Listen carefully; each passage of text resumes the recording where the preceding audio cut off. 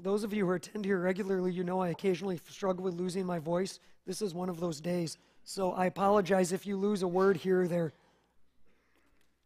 I'll do my best to yell at you so that you can hear me, but the songs were so good, I sang them anyway, knowing that it wouldn't be wise, but sometimes I can't help it. When you can worship God, and if you don't sing with all your heart, something's wrong with you, and so I can't help that.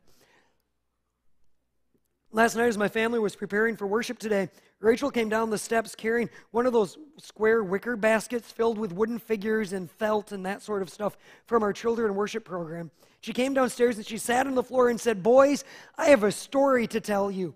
And you can imagine how excited my kids were because they got to hear a children worship story again.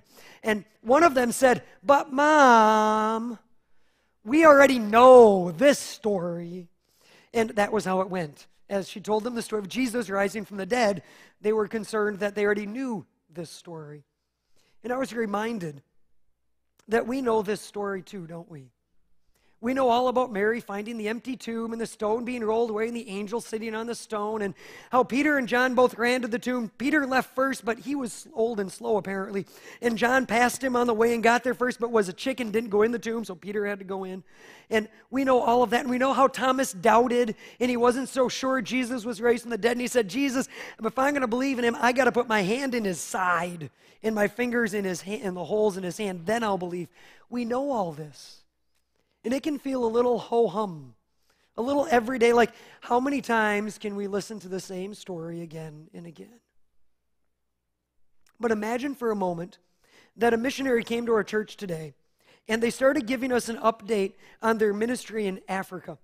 And they told us a story in the middle of that update that there was a man in one of the villages they had been working in who had been cursed by some of the witch doctors, and he drowned. He fell into a pond and he drowned, and they dragged him out. He was not breathing. There was water in his lungs. There was no heartbeat. He was dead. The next day, he was dead a whole day. The next day, several pastors from the surrounding villages and this missionary came and laid hands on the dead body and prayed for him. And while they're praying, he sat up and was breathing and was alive. Now, if you heard that story, what are some of the questions that you might start thinking about? You might start wondering, well, do you have some pictures? And are they date stamped so I can tell when the dead one was taken, the live one was taken? Because who knows what this order really was. Do you have a video that I could see to know it really happened? Who else was there? Who are the other witnesses that I could talk to? And how do you know he was really dead? What test did you do beforehand to make sure his heart wasn't beating? You know, you're getting up there in age, you're a missionary. Maybe you don't have good hearing and you listened and it was beating, but you didn't hear the heartbeat. Maybe that's what it was. And we'd want to examine the evidence. We'd want to know for sure that he really had been raised. But if we're honest, part of what we'd all be thinking was, you've got to be kidding me. That doesn't happen. When people are dead, they stay that way. I'll be honest, those are all of the questions and thoughts I had in my mind when one of our missionaries came and told me that story 6 years ago. I thought, that is the craziest thing I've ever heard. But it seems to be true. The Easter story, if we approach it as it is, without of all of our history of Sunday schoolizing it, for lack of a better word, with the cute little felt things on the wall, and we approach it as adults would, going, I can't believe this can really happen. How do we know this is true? Is even more mind-blowing than that story of a man being drowned and coming back to life a day later. Because Jesus didn't come back with an ordinary, normal body and then die again like that guy is going to. He came back with a different kind of body. How do we even make sense of this story of Easter?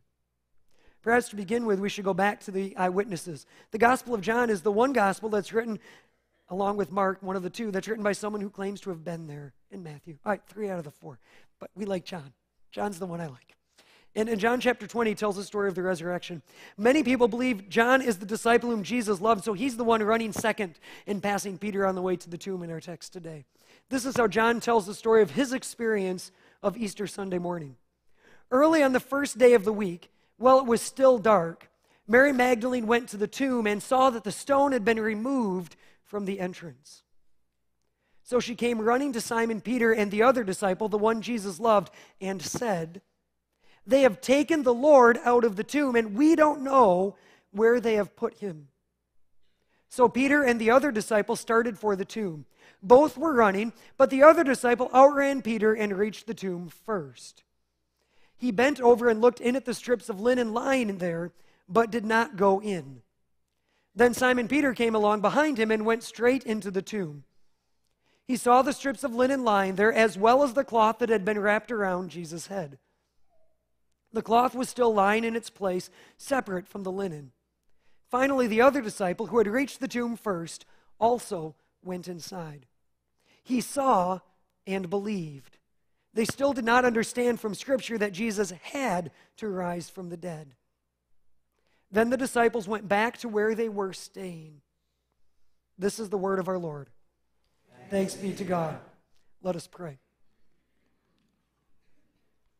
Heavenly Father, as we reflect together on your word today, we ask that you would speak. That you would speak words of life and truth, of conviction and hope. Father, we ask that you would speak, for we, your children, are ready to listen. Amen. This story of Jesus' bodily resurrection should strain our belief. It doesn't fit with any of our ordinary, everyday experience. It's the kind of event that cannot be duplicated, cannot be repeated, and it cannot be studied as it happens in order to verify the veracity of it. The Gospels all seem to recognize that this story is going to be difficult for anyone to swallow. For each of them remind us that some of the disciples don't believe. In our text today, Mary sees the empty tomb. She runs back, and what's the first thing she says? They took his body. She doesn't say, Jesus is alive. She says, they took his body, because she knows Jesus should be dead. Peter comes into the tomb. He sees the linens. He stares at everything.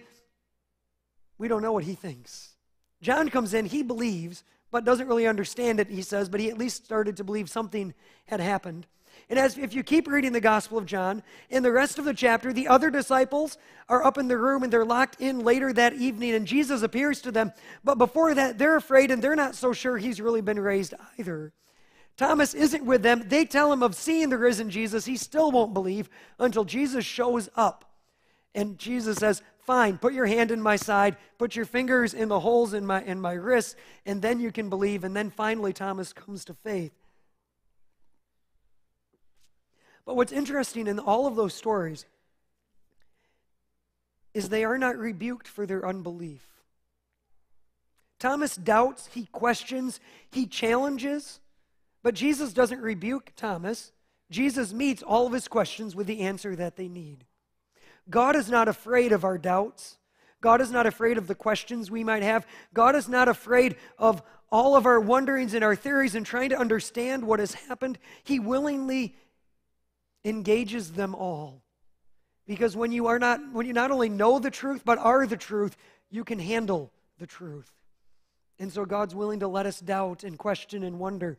And that's one of the things we can learn from the Easter story. We might talk more again at the end about why this resurrection story matters to us, why we should believe that it's true. That's my bias every Easter. I love talking about why we know this is true, because if it isn't true, we're wasting our time, aren't we? If Jesus was actually dead and stayed dead, then this is all pointless. This is the only fact in the Scripture that has to be true. It's the only one that is the core of our faith. So we could talk about that. We won't today very much. Instead, what I want to think about is, if we know this is true, what does it mean for how we live? If we know that the resurrection really did happen, how does it change us? What does it mean for how we live our lives? One of the first things we notice about Jesus' resurrection is that when he's raised from the dead, it's not like how other people are raised from the dead. Because it happens a lot. We have lots of other comparisons, right? But when other people are raised from the dead, it's different. In 1 Kings 18, Elijah raises a young boy from the dead. In Mark 5, Jesus raises a young girl from the dead. In John chapter 11, just about a week or so before the resurrection, Jesus raises Lazarus from the dead. And in each time, those people again died, right?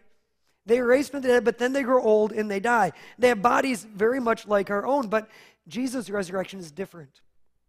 When Lazarus is raised from the dead, they have to come and they have to roll the tombstone away from Lazarus' tomb. Why do they have to do that? They do that for Lazarus because otherwise he can't get out of the tomb. He's stuck. You can't roll those stones out from the inside. Once you're in, you're kind of locked there until someone pushes the stone away.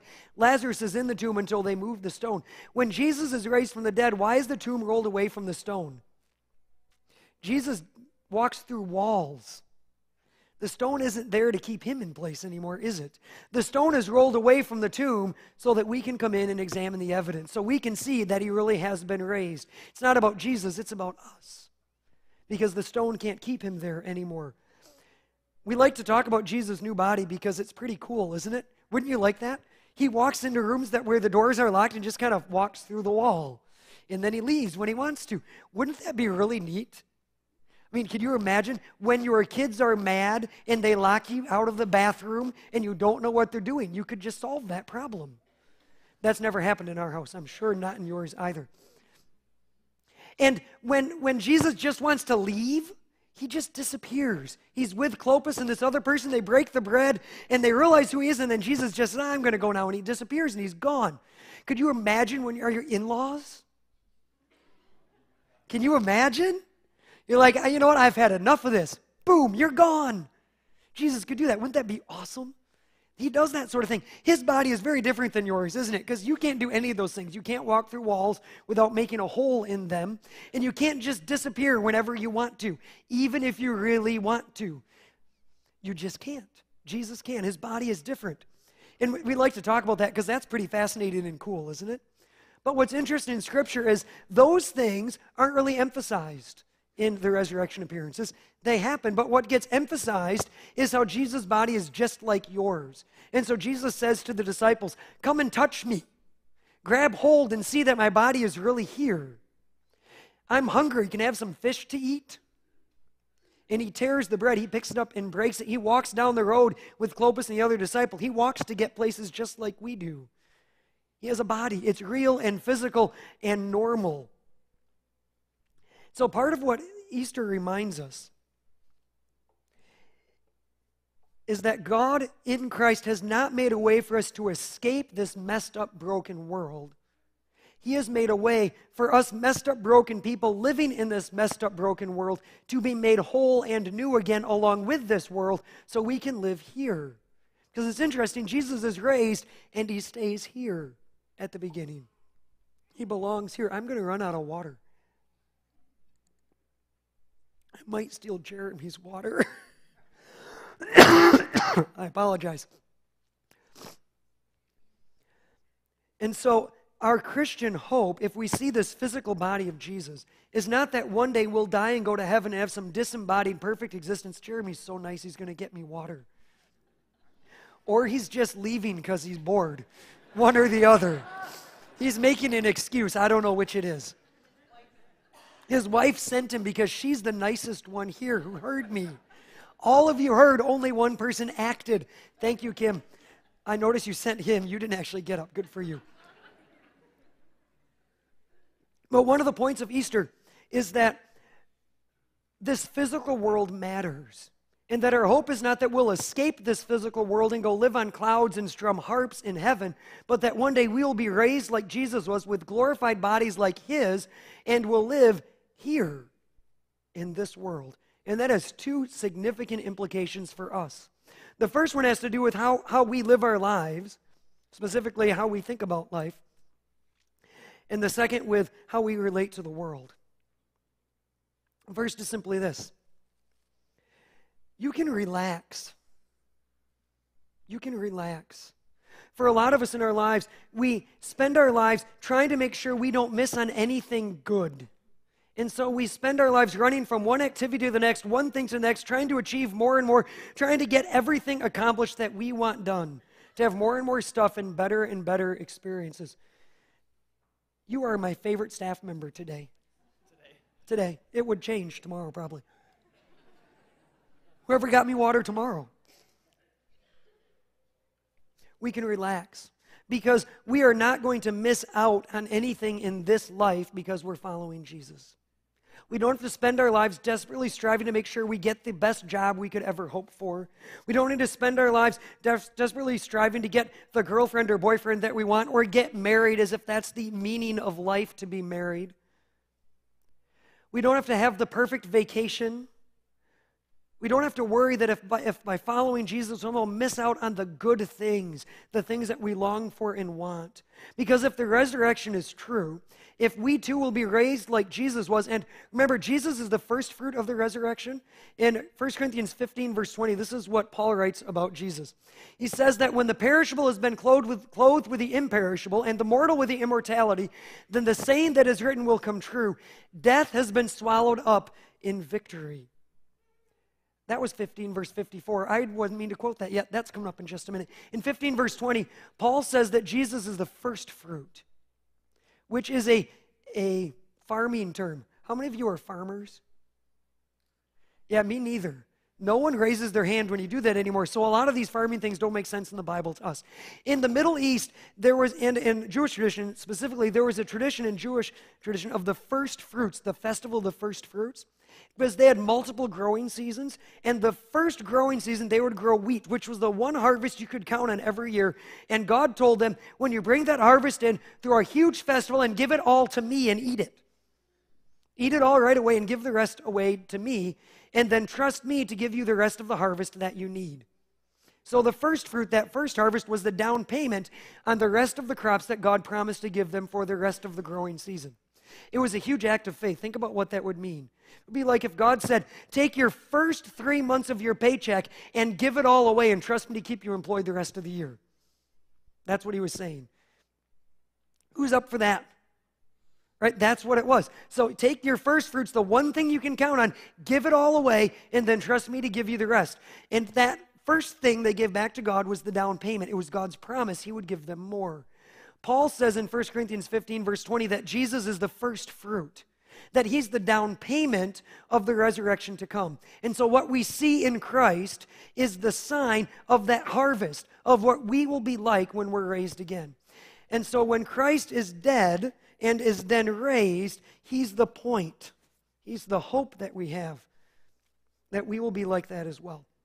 And so if that's the case, that's what we're going to be, if that's what we're going to be like in some radically different way on this earth, then we can relax about having to achieve everything. Because we're going to have an eternity in bodies that are better than the one you have now. And so maybe C.S. Lewis has it right in the book The Great Divorce. In The Great Divorce, C.S. Lewis tells the story of a man who dies.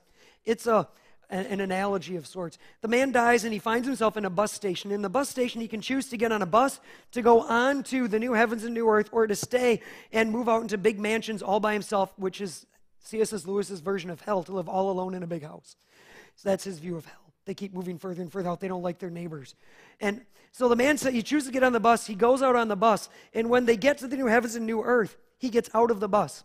And he looks at all the other passengers, and they all look translucent. You can see through them. And he looks at himself, and he realizes he can see through himself. And the grass, though, looks solid. And he comes up to a daisy, and he tries to pluck the daisy from the ground, and he can't. The daisy is too strong for him to pull it up out of the ground. In fact, he pulls so hard that his hands get cut on the stalk of the daisy. He can't even twist it. He can't break even a petal off. It is too big. He tries to pick up a leaf that's on the ground, and it's too heavy to lift. He's dripping with sweat when he finally gives up. Eventually, what happens over time is those who come off of the bus begin to get more solid again. And what he realizes is it isn't that when they got on the bus they became translucent and frail. It's that that's what they were always like. They just couldn't tell. They were always that translucent. They were really never that solid or real compared to the new heavens and new earth that God was making. We've always been that way. We just couldn't tell because everything around us was like that too. Lewis's point is simply this: the experiences of heaven, of the new heavens and new earth in our resurrected bodies, will be so much greater than what we experience now. What we see now, what we think is real and good, is really like a ghost. It's really like looking through a window. It's really something frail and weak. And so the best glass of wine you've ever had, for those who have had wine, is nothing compared to, it's just a hint of how good a glass of wine will be in the new heavens and the new earth. The best sunset you've ever seen is dim and muted and pale compared to the glory of a sunset in the new heavens and the new earth. The most rapturous experience you've ever had on earth pales in comparison to the smallest experience you'll have in the new heavens and the new earth. That nothing in this life even comes close to the glory of that life to come. Later in the Weight of Glory, C.S. Lewis says that right now we are like kids who are playing with mud pies in the street after a rain. We're sitting in the mud in the street, we're making our mud pies, and we've been offered an opportunity to go to the ocean. But because we can't imagine the ocean, we're content to live with our mud pies. The things of this world that we chase, that we long for, that we think are the best of life, are mud pies compared to what God is offering us in Christ when we have these new resurrected bodies. This is the hope of Easter. Second thing Easter tells us is that if our hope is that we won't one day escape this world, but that we will be remade in this world as it's being remade, then this life matters, that it has profound meaning and value. Injustice and the destruction of this world matter because they stand opposed to the resurrection of Jesus. If Jesus is the first fruit of God making all things new, then anything that destroys this creation stands opposed to the resurrection of God. It stands opposed to the work of God. And so abuse and violence and war and poverty and disease and death all stand opposed to God and God's good intentions for the world. And we are called to stand opposed to them, to dedicate our lives to fight against the reality of that suffering in our world. And our lives have meaning because if this world is going to be made new, then God is going to take the stuff of this world and renew it. And the things that we do that bring about God's justice, that bring about peace and forgiveness and reconciliation and love and grace in our world, those things, that's the building material, the beginning first blocks of what God is going to make of this world, how He's going to make it new. And so there are things that we will do today when you forgive the person who sinned against you, when you give generously to someone who can't ever pay you back just because they're in need, when you choose to love someone who is unlovable, those sorts of things will not just last today, but when God makes the world new again, when you're in that new resurrected body, those things will still be there. The house you built probably won't be. The car you're driving probably won't be. Your clothes will all fade away and they will have holes worn through them. You'll need new clothes. You'll be clothed in Christ, and so you'll get your clothes, don't worry. But the good things you do will last for all eternity. That's what Jesus says when He says that we should store up treasure in heaven, not on earth where rust and moth destroy. He says, do those things that will last and endure, that God will use to make this world new again. And so as Christians, we should be the ones at the forefront in efforts to end poverty in our nation and in our world, because that will last. We should be the ones who are leading the charge to cure cancer and AIDS. We should be the ones who are building schools and hospitals in third world nations and fighting for equal opportunity and access for all people in our nation. As an observation, maybe we should be the ones fighting to build schools and hospitals in the inner cities in our nation. And maybe grocery stores so people can have food in the inner cities where we see food blight, nutritional blight in our own inner cities. We should be the ones fighting for those kinds of things in our world. We should also be the ones who are making great art and making great music and telling great stories and writing literature and making movies, because those things that are done well and excellently that bring glory to God, that will last. And so when our band plays really well on a Sunday, I like to think that we'll be singing with them, and it'll be like a recording. It'll just keep going in heaven over and over when they're at their best, when they're doing excellently for God. When you're singing at the top of your lungs, I think that'll last. Mine may not today, but yours will. Those things endure. And so whether you're mowing your lawn or cooking food or molding plastic or making furniture or painting houses or fixing cars or doctoring or lawyering, we should do it excellently, because when we do it well for God, it endures. Not for this life, but in the life to come as well. And we should be the ones then who are known not for what we're against, We should be the ones who are known for how wherever we go, goodness and mercy and love follow us because of how we live. If Easter is true, then what I've said about how this world, in some sense, doesn't matter that much. You don't have to worry about missing out because you have a better life coming, and that this world matters immensely because the good you do will endure. Both of those things logically follow from the Easter story. So the question for us is simply this today. Do you believe Jesus really was bodily raised from the dead? Do you believe it's true? If you do, if you believe it is a historical event that really did happen, you have to live differently. If you don't know if it's true, I would love to sit down and talk to you about why I think it's true. I would love to sit down. Pastor Rick would talk to you too. Jeremy would too. Any of us, one of our elders would talk now. We'd be happy to sit and talk to you about why we think this story is true, why we know it's true. If you want, you can do some research yourself on our church website. On the front page, almost all the way at the bottom, there's a link called Reasons to Believe that'll take you to a page with about 8 different articles and lectures about why we can believe that this story really is true. If there's one thing that I want you to get out of today is that it matters whether or not this story is true. But then find out for yourself, do you think it is? And then make a decision. Are you going to follow the one who is dead and raised or not? For those of you who already believe that the story is true, that you've already decided this really did happen 2,000 years ago, let me ask you this question. Are you really trusting Jesus? Not are you giving intellectual assent to some ideas about Jesus? Are you agreeing with some theological statement someone gave you?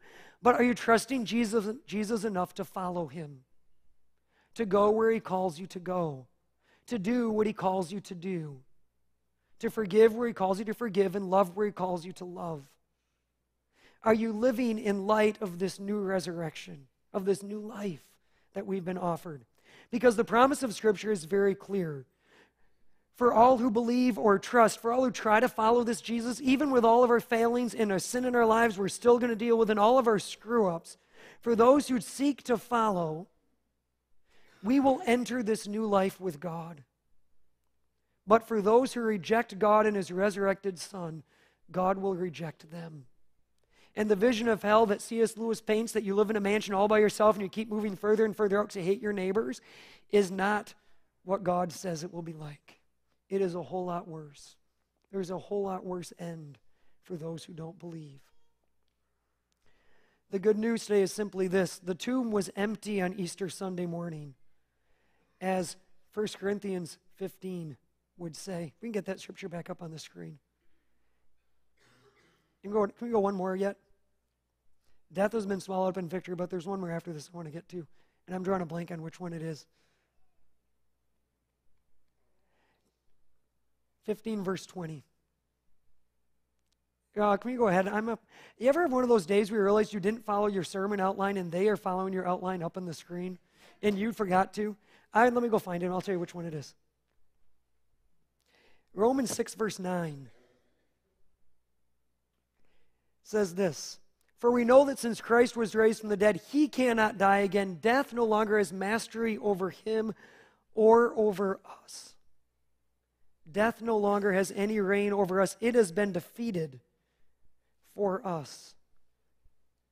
God offers you today resurrected life, a life without fear of death, a life of hope. Have you grabbed it and not let go? Believe this good news and live in its peace. Amen. Let us pray. Heavenly Father, we thank you today. We thank you that Christ has indeed died, that he is risen, and that he is coming back again.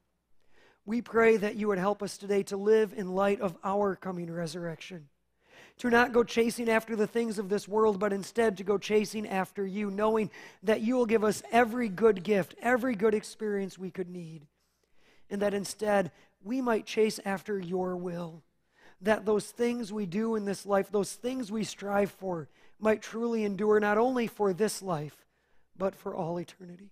We pray this in your Son's name. Amen.